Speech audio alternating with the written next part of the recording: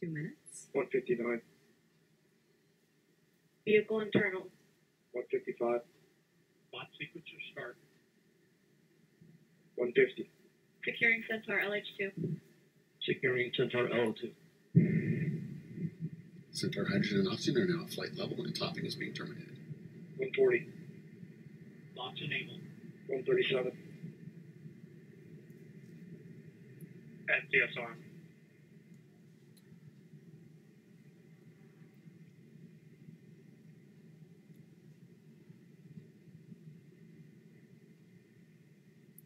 $120. OCU's armed. SVS count started. EDS ascent.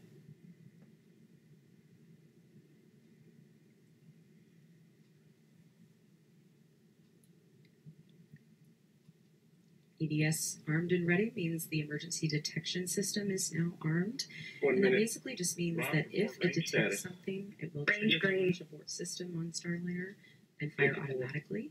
The PLP spacecraft started. would push itself far up and away from the rocket. We're talking a mile up and a mile out in just a matter of seconds. We certainly don't expect to see that today. 40. Atlas at flight press.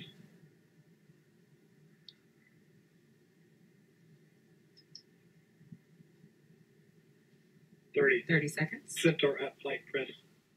Vehicles now pressurized for flight. 25. Status check. Go Atlas. Go Centaur. Go Starliner. All systems are go for liftoff. Go Starliner.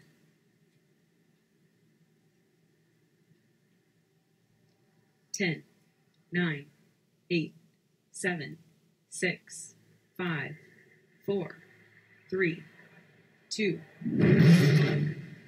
And liftoff.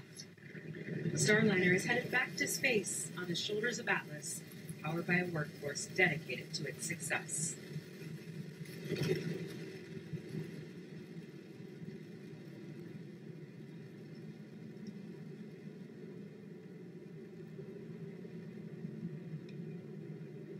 We have confirmation of a good MET epic timer on Starliner.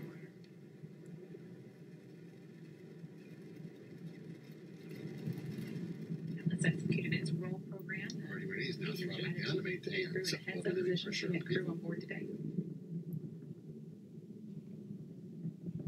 This is the first planned throttle down for Atlas in preparation for max Q. Max Q, maximum dynamic pressure limit.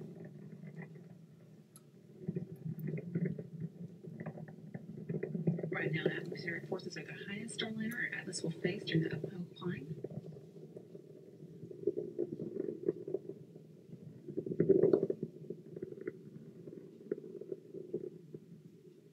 Mach 1, Atlas 5 and Starliner are now supersonic.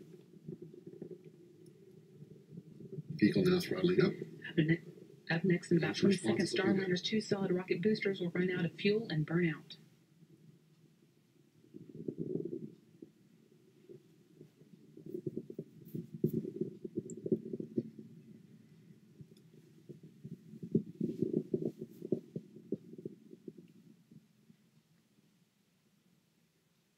And we have burnout on both SRBs.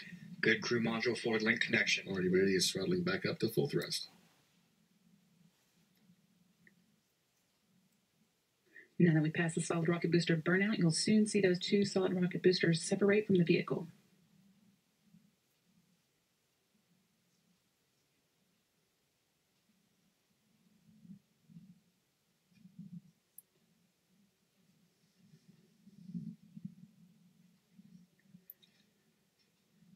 Atlas 5 now weighs just 1/2 of what it did at launch, burning propellant at a rate of 2,800 pounds per second.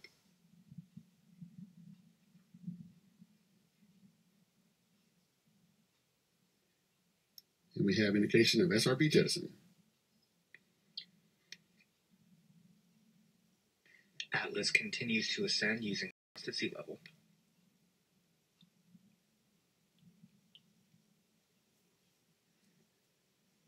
Already ready is throttling down slightly as expected. Engine response looks good. Teams here on the ground confirming Starliner has a good trajectory. We're now 2 minutes and 55 seconds into today's flight, flying at an altitude of 56 kilometers.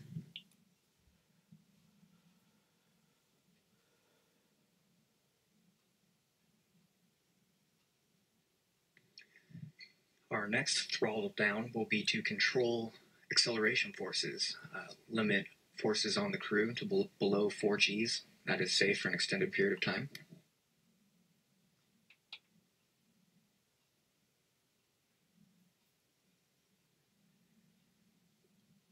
One minute remaining in this burn.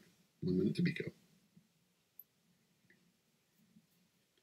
Arduino is now throttling to maintain 3.5 G acceleration on the vehicle.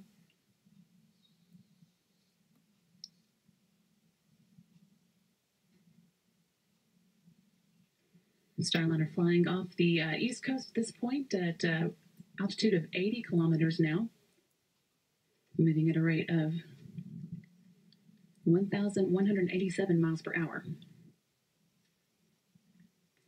It's just passing. For those of you watching along the coastline, you might be able to see this launch.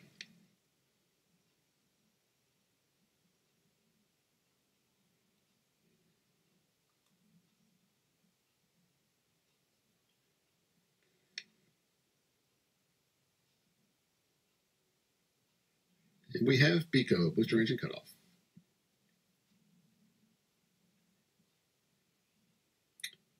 We have successful staging. Pre-start on the RL-10s.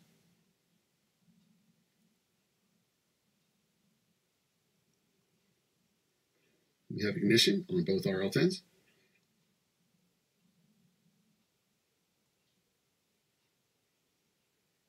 Centaur's now gone to closed loop steering. Just passed through several milestones. Teams here on the ground reporting that all are looking good. Ascent cover jettison there that provided that aerodynamic structure to the top of Starliner, protected the docking equipment during ascent.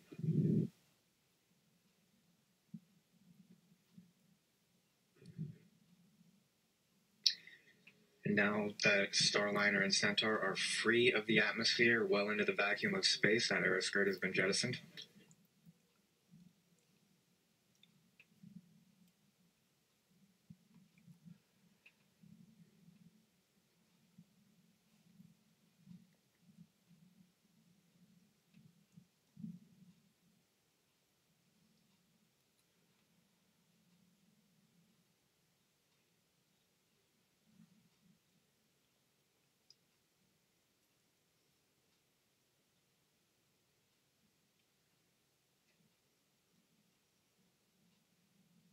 Now, 6 minutes into today's launch, Starliner continuing to accelerate up the North American coast. Everything going smoothly so far.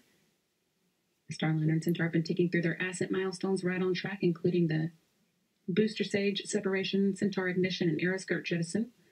A number of status calls we'll be listening for in the next several minutes, but if all continues to go well, the next major milestone to watch out for is the main engine cutoff, when Starliner will be officially in space.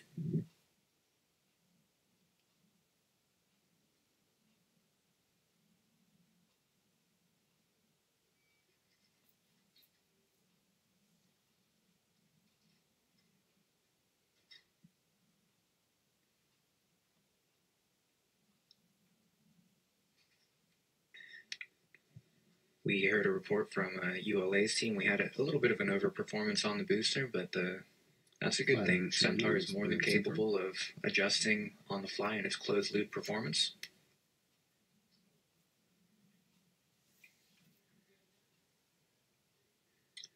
Centaur pressures are stable. Centaur looks good.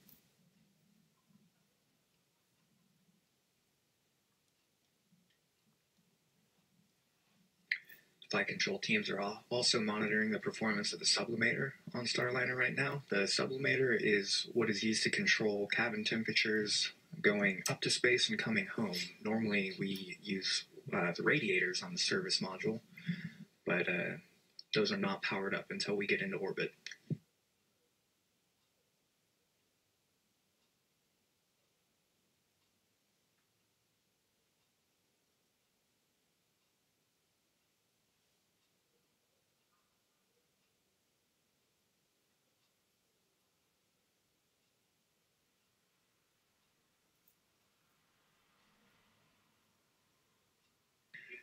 We heard confirmation that St. John's abort zone is open. We pre-select these splashdown zones in the case of any needed aborts. The first one would be off the coast of St. John's, Nova Scotia. We just heard the flight dynamics officer report everything is pretty good.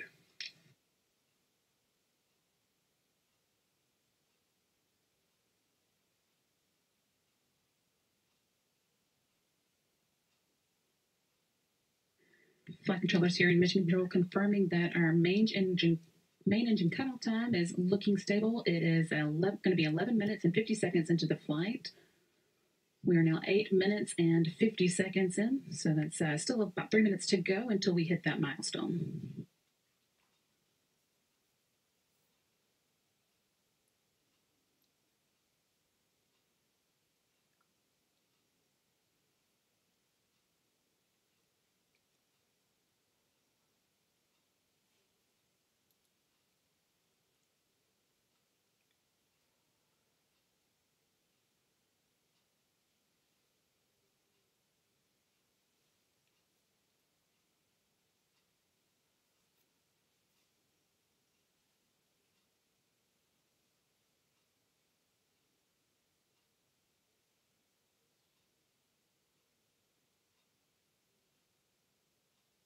Now, one of the next calls that we will hear is that the Shannon abort zone will be open. Now, you can see on your screens that Starliner is making its way up the North American coast, just starting to go into the Atlantic Ocean, northern Atlantic Ocean. We pre-plan our flight trajectories, so we would not abort a crew into the middle of the ocean. They'd be near enough to land for a quick and speedy recovery. So we're still in that St. John's abort zone. Expect to hear that Shannon open call coming. And we just heard that call. Shannon now open. So Starliner could potentially make that abort landing off the coast of Ireland now if needed, but so far no reason to think it will be. Starliner currently 153 kilometers above the Pacific Ocean, the Atlantic Ocean, and that's about 95 miles.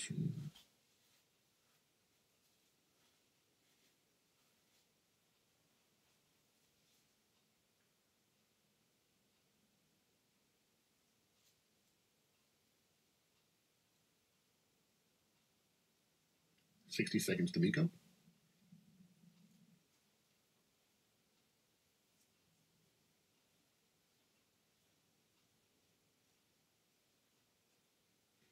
We are 11 minutes into today's flight. Centaur and Starliner are passing Mach 23, Mach 23.3 and counting. Altitude of just under 150 kilometers.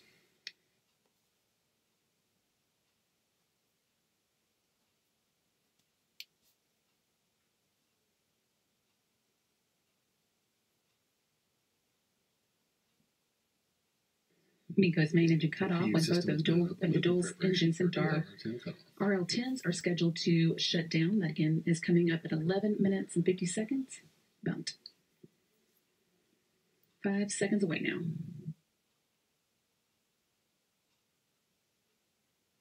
And we have MECO 1. Centaur engines are cut off. RCS is now at 100% Main engine cut off, RSL. right on time. Starliner is in space, but not done with the ascent milestones. Hearing in the room that it was a good main engine cut off. The next milestone we'll be looking for is launch vehicle separation, when Starliner will separate from Centaur booster and fly on its own.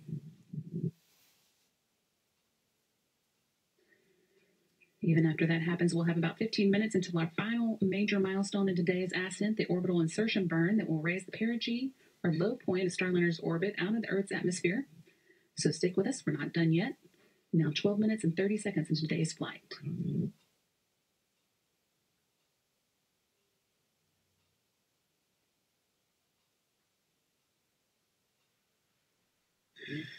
We just heard our Atlas console position report a spacecraft separation for 1450 after launch.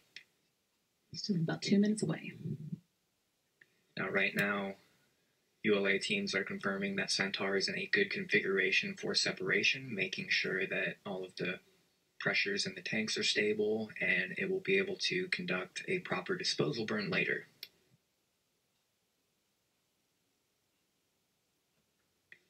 Flight control teams here in the room are moving to their insertion checklists.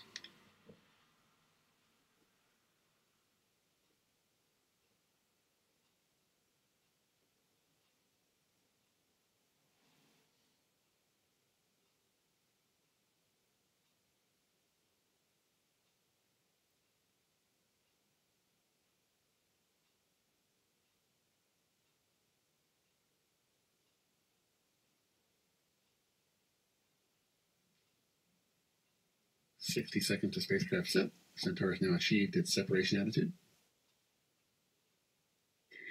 Just under a minute now to go until the launch vehicle separation. The team here on the ground reporting that Starliner and Centaur are both ready for it in the right orientation and on a stable trajectory.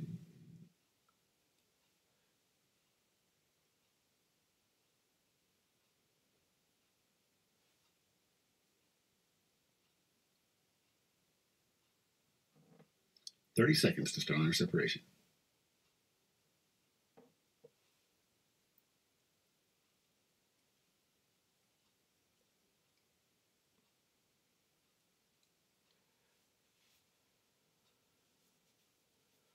Centaur is holding attitude for Starliner separation. 10 seconds to separation.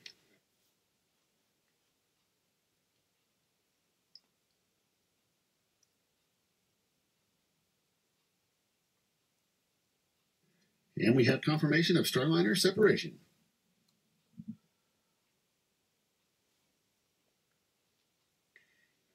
And Starliner is flying alone on its way to orbit. Confirm good LV separation. Thanks, ULA, for a smooth ride to space. And thank you, Dylan, for your help on that ascent commentary.